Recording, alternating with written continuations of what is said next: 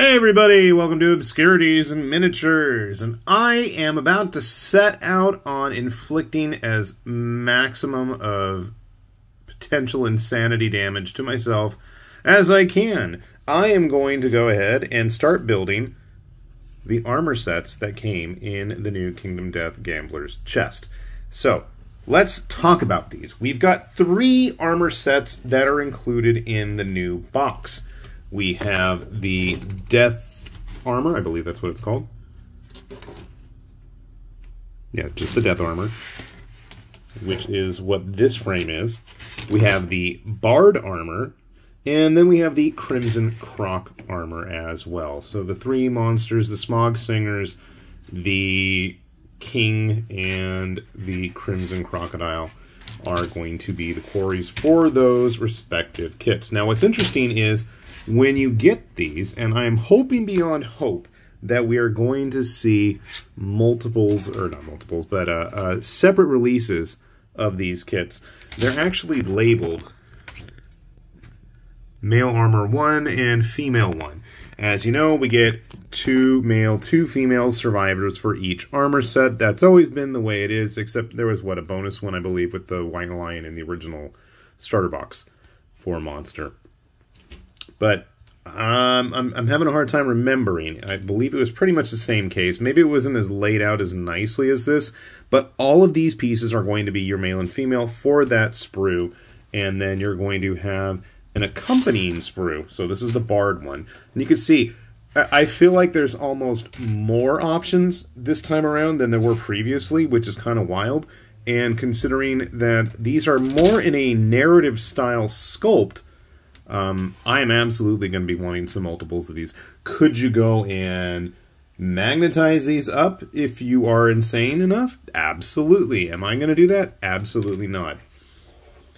But then my other thought is, what can I do with these parts and all of the previous existing armor kits that I have? And I'll be honest, I've got a lot. So I'm wondering if I can mix and match and kit bash at least some of the single-handed stuff. I'm really curious how compatible these pieces are going to be with what we already have. Very, very curious about that. And I mean, the fact, if this is just the sprue number 1, and we've got at least how many faces right there,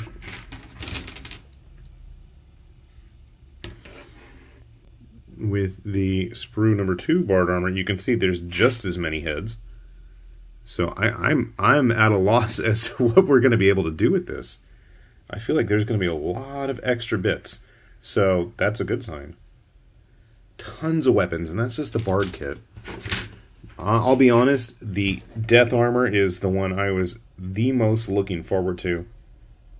And if you guys have sprues of it you don't want, by all means, send them my way. There's just some neat looking parts here to play with. And again, bunch of different head variations. We've got, you know, long hair, we've got short hair, we've got helmets. Just a ton of stuff. And these are all laid out, so if you're not sure which one is which, they all have the A and the B labeling, so you can kind of go from there. And all this stuff has already been uploaded to the Kingdom Death website at kingdomdeath.build. If you want to take a look. And I got to say, the instructions there are pretty nice. I'm probably going to use them to just help move things along. And again, this is just the first sprue, and I can already see we've got like 3 different cloaks there. And again, we have a few more on this one as well. I don't know if you have to have the cloak. Seems like we've got a lot more pole arms on this. Tons of swords. The whip is pretty cool. More katars. Just a lot of cool stuff. And then we have the Crimson Croc. And what's interesting about the Crimson Croc frame is it's just about double the size of a regular one. Now, we only get a single Crimson Croc frame, but as you can see, there is a lot of stuff on it. That's half the fun, I think. And again, you have A, B, C, and D on here. So it shouldn't be too complex in terms of figuring out what goes with what. I don't remember if this jacket is mandatory for one of the bodies or not. We have what looks like the remains of a Crimson Croc head. I mean, there's just a ton of weaponry and just a ton of little bits everywhere. We've got lanterns. That is a nice looking guitar. Quivers, sickles, pole arms, helmets, great blades, katanas, axes. The whip's looking pretty cool too. I don't know about you guys, but when I build my survivors, it does tend to follow the rule of cool. I don't care if it's necessarily what the actual model is equipped with, but that's what they're getting because they want to look cool. And I'm almost at the point where I could probably just field an entire Kingdom Death Warband for whatever skirmish game I'm playing. for the entire 30, 40 guys now at this point. I think as of the moment of me filming this, the only thing I have left to paint in the original box would be the Phoenix armors. I think everything else is done at this point. So, good thing I got my gambler's chest here. So I'm going to go ahead. I'm going to build stuff, and I'm going to see if I can... Well, let's start with this before I start experimenting and seeing what we can do with the older kits, too. But that's coming as well, one of these days. So let's see how they turn out. Sit tight. So we had a chance to take a look at the sprues. Now it's time to see what we built. Start off with one of our barred armors here. This was a pretty straightforward build. And what's interesting is all of these new models, for whatever pose they're in whichever gender we're looking at, everybody has what boils down to a base pose. So you can see here, it's the torso and the legs for the most part. Some of the kits, like the death armor, that one's a little bit different. There's a couple little extra funky parts. Got some shades of building Dragon King armor, and we'll talk about those in a sec. But since I've got my Smog Singer Bard here, the big issue that I had wasn't so much building them, but figuring out what I was going to end up building them with. And this is my big issue with these kits. They're quite devious in the way that they're designed, because for the most part, the arms are really going to only work with one body. Now, you could see here that, like, these are the male bodies, because I built both of the female ones, and they're keyed completely differently. Yes, they're not completely cleaned up, but that's okay. We'll go back and fix things, because I wasn't 100% decided on how I wanted to build them. Let's take a look at this body, for example, because he's an interesting case. He had an actual set of extra legs in a totally different position. These legs are designed to basically have him hold one of the grand weapons.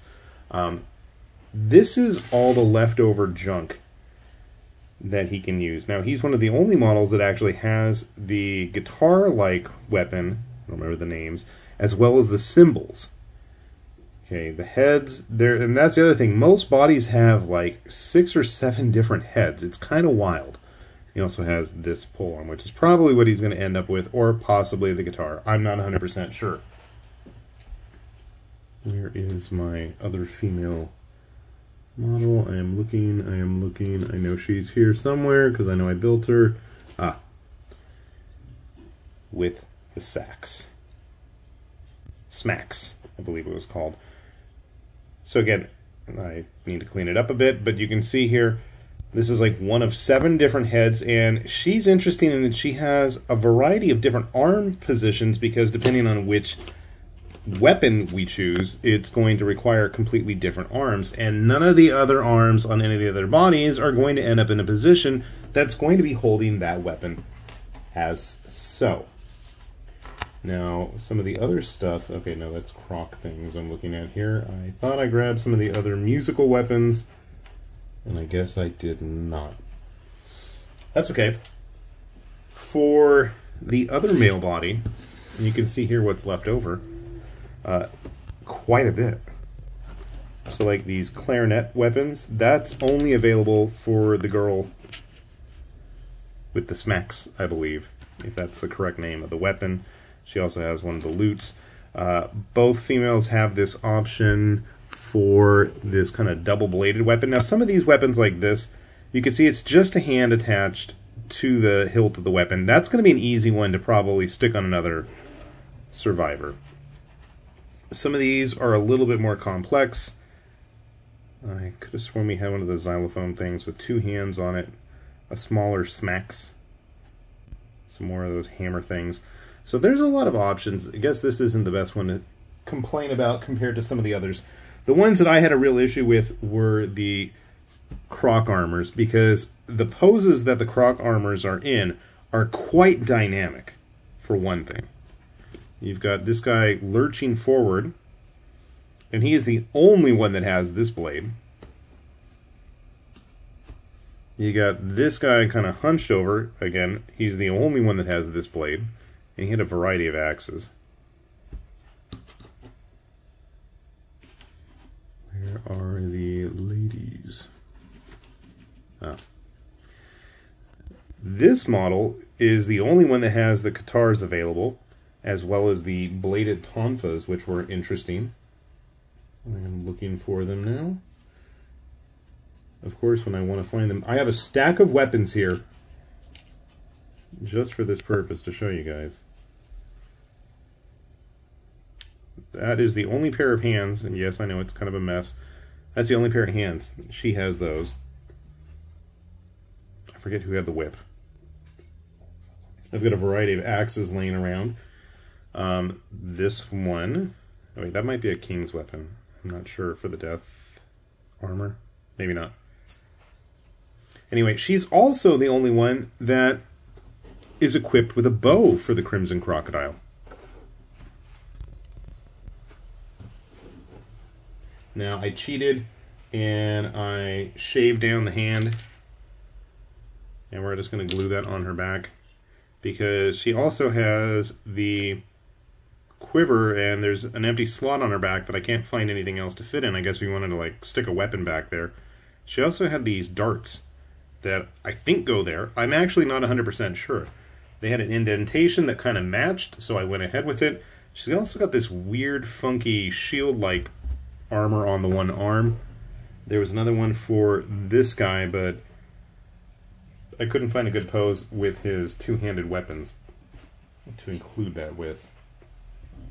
Again, some of the other random weapons that only certain models are going to be able to use. We have another great sword, grand weapon. These clubs. Although, oh, silly me, I forgot the last model. Again, also, this girl, only one with a scythe, but she also is the only one who had an axe and that hammer. And I think this blade. Maybe, I don't even know anymore. That's the thing, is, so there's specific hands, and they're only going to really fit on specific bodies, as we could see with the earlier Bard armor, the way it was keyed up. And I went ahead and built a couple of the death armors. So this is the only, was this the Regicide? I don't remember, they all have like crazy names. He's got the only one of those. And then there's another hammer that is only available for him. And some of the hands, especially in the death armor, have larger gauntlets attached to them. Like so, which is going to be more of a pain attaching things in there. But it's just something to be aware of moving forward. One of the female ones. Now, the only thing is, these had a lot of little extra bits that needed to be attached. The plate in the front of the cloak, the faces on the shoulders, the shoulder pads. On some models you need them, on some you don't. The little faces that look like coins right here where my thumb is underneath the pole arm, and then these faces hanging on hooks as well. Those are all individual pieces. So of the armor sets, these are probably going to be the most intensive. My favorite of the bunch. I'm an absolute sucker for great swords when it comes to Kingdom Death. And I still have... Where did I put it? I don't know. There it is. So here is the last of the female sets. I think it's a female set. I don't even know. Yeah, it is. Okay. You can see here, I want to say this is the only sword option available for that model. There is another katana for one of the men. This is the only whip hand available. So again, if you really want to try swapping, you're going to have to really do some swapping on your own. There is going to be a little bit of conversion here and there necessary, I think. I want to say that's the only right-handed blade. I could be wrong. Are these the same axes? They look like it. Oh, this is a one-handed version versus a two-handed version, possibly. So you're going to have to really make some choices about how you want to build these guys. And to me, that's hard. I am absolutely of the mind that if and when we see some of these kits available as individual purchases, or for those people that start parting them out on eBay or whatever, I am absolutely going to be double dipping on some of these. Especially, I think, the crocodile and the king's armor. I'm really liking the designs. And, I mean, everybody kind of stands out and looks very unique compared to each other. I think there's a lot of dynamicism in here, and I really like what we have to work with, and it even gets me more excited for what we've seen from Gen Con and all of the Wave 4 stuff that's coming since the plastics are all done. It's some neat things. And if you don't want to build them, just send them on my way. I know some people have been curious how large these are in comparison to some of the previous kits. So, grabbing some of the models that are at least standing the most upright. One from each kit. I do happen to have at least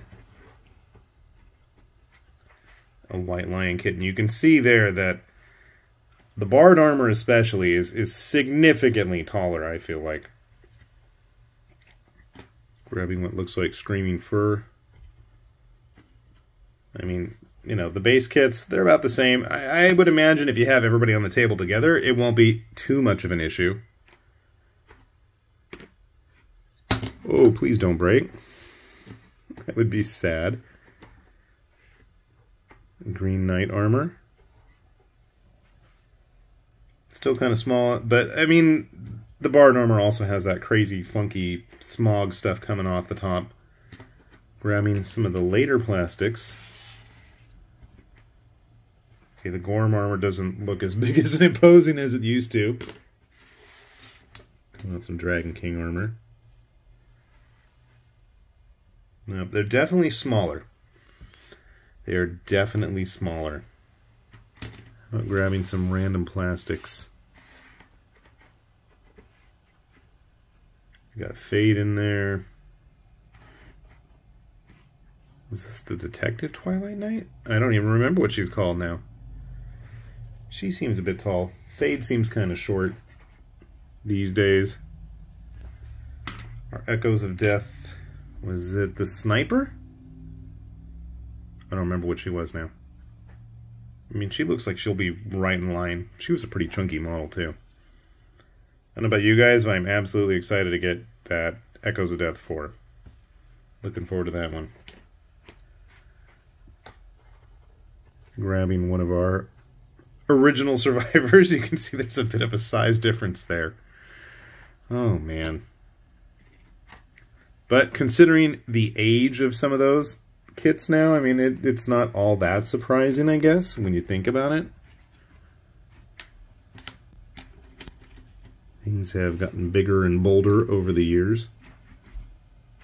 I'm just going to grab my Dragon King armor here. See, I think when they're in different positions, it's a little bit easier to see that they're not as big. They don't look as gigantic. Some more than others.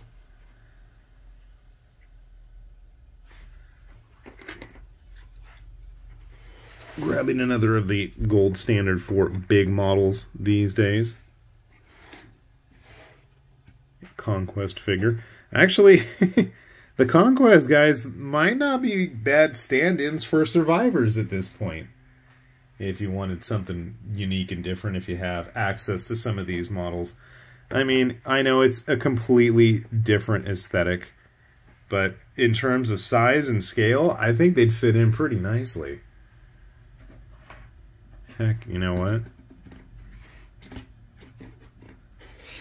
Some of the city-state stuff would go pretty well with stuff like the Phoenix armor. And even then, they don't look as bad. Something to think about. I gotta say, though, overall, I am really liking what I have built. And for the most part, what you can find on the build website for Kingdom Death as of the time of me posting this, not everything is up there and not every variation is even available. The Crimson Croc armor wasn't even posted yet. There's no pictures. I had to go off of old update photos just to get an idea. So, honestly, I didn't think they were that bad. I would suggest just follow the letters at least, and that would probably be able to get you through about 99% of it. You know, there's always those edge cases of funky arms where you need them for a certain position, but I don't think there were that many for the Crimson Croc. The Bard armor's got a lot more kind of weird hand variations. So, just something to think about. There's also this random dagger, and it was listed with him, but I have no idea where it went because it wasn't in any of the photos. So yeah, I think the only real disappointment is the modularity that we had with the original kits is not as noticeable with these, but you're also getting more in terms of just interesting and dynamic poses. You're getting a lot more variety per model, and if you are a glutton for punishment and want to buy multiples of these, and if you're weird like me, you absolutely can come up with a bunch of different designs and have everybody looking completely different. And to me, that's really cool.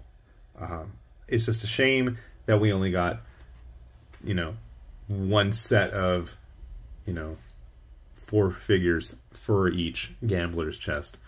But considering what some of us paid for those gambler's chests, also, I shouldn't be too negative and complaining about that, because I gotta say, at least for me, I got my money's worth, and just the sheer amount of stuff. And speaking of stuff, since I'd like to wrap this up, whatever you guys are interested in me building and tackling, if you want to see me actually go bit by bit and try to build this and hopefully be able to edit out all of the swearing and finger gluing together, we could try that. If there's specific things you guys would like to see, like I said, let me know. You want me to build one of the monsters next? Do you want me to build some of the named figures? You tell me. I will be at your command in that regard if I don't just build it all anyways, which I will, but I'll let you guys decide the order. So, yeah. With that said, then, this has been High Lord Tamerlane with Obscurities and Miniatures, saying thanks for watching, and we'll see you back here soon. Bye-bye!